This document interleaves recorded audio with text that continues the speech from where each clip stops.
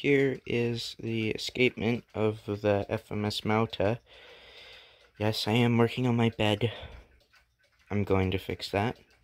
This is just a minor bit of surgery. I'm getting really fed up with it not keeping time properly, so I went ahead and took off the escapement, let it whir. And I'm going to see if I can show you. There is quite a bit of buildup there that needs to be cleaned off. So I'm just going to take a dry paper towel and scrub that all off. It's always knocking itself out of beat, so hopefully after this maybe it'll stop doing that. But there's your look at the pallets. It is in fact a recoil or anchor. I'm really nervous. I'm not going to be able to put it back together, but I'm sure I got it. Just out of curiosity, this is what happens when you try and turn the hands with no escapement holding the gear back.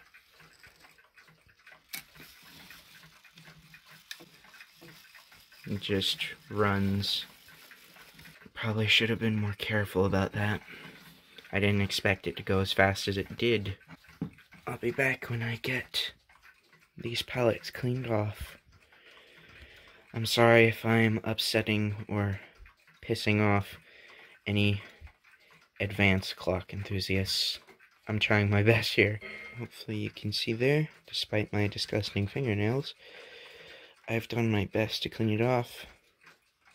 It was some nice, thick chocolate pudding.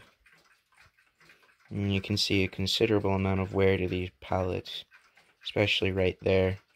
Kind of tells you where the escapement wheel is supposed to be. The escapement wheel clutters back and forth. Or the escapement, actually, just the pallets. The pallet assembly. And the crutch here.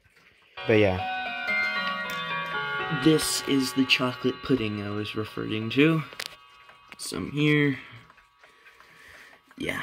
And then just some black oil. See, now I've taken off the base. I would take off the face so you could see the front there.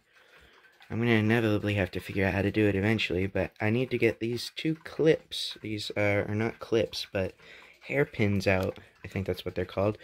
But this one is just so horribly oriented, I can't fit my pliers in between the mainspring there to get it out.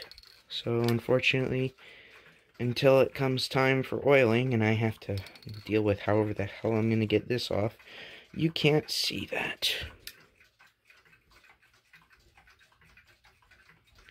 Here's the dial without the hands, though.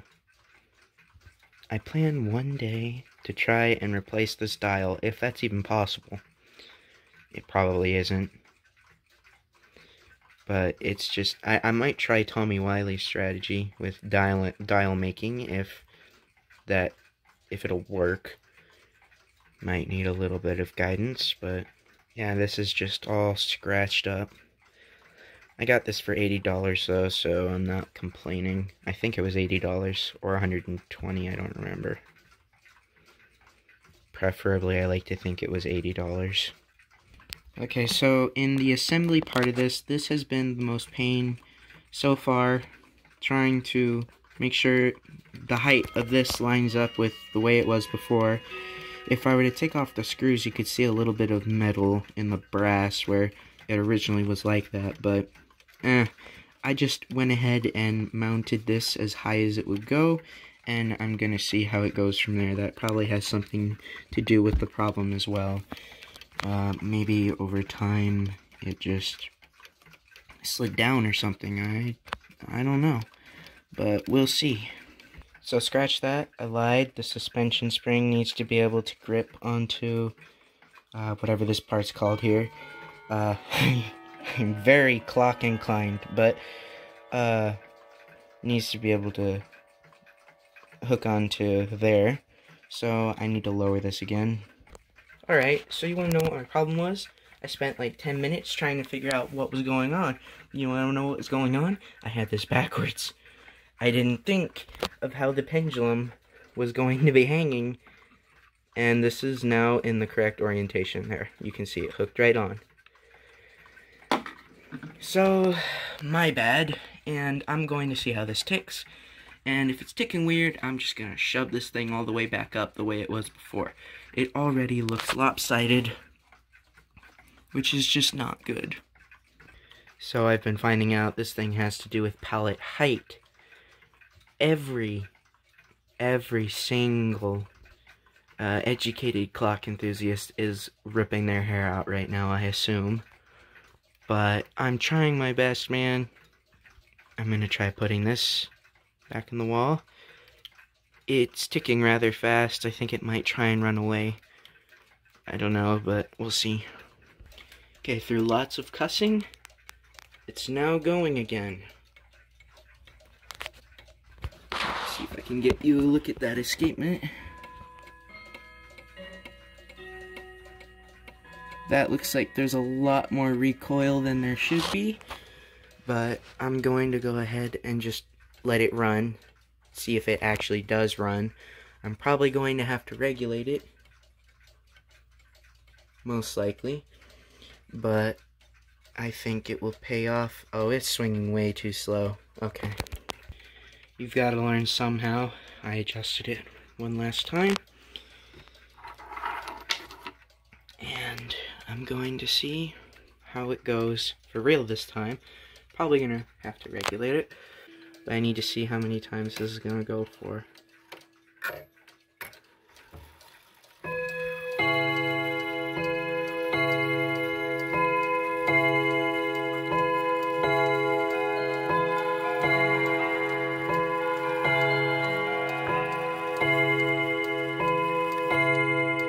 Lost count. I think that was 7 though. Okay, I counted 9.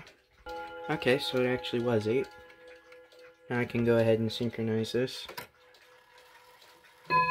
And we'll start right at 36 actually. Yeah. Can you see that escapement? How's it looking?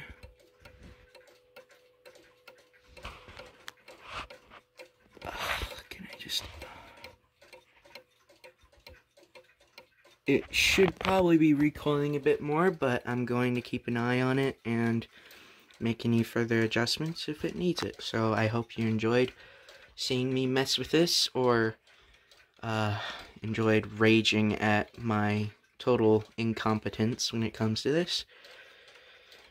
There's my clock owl, and I need to get these thumb screws in, and then after that, I'm going to call it good. Now, for now at least, I'm done messing with it. So, hope my clock owl there can keep an eye on it while it works. And hopefully keeps better time. Probably need to mess with it more, but that's okay. That's part of the learning process. We gotta learn somehow.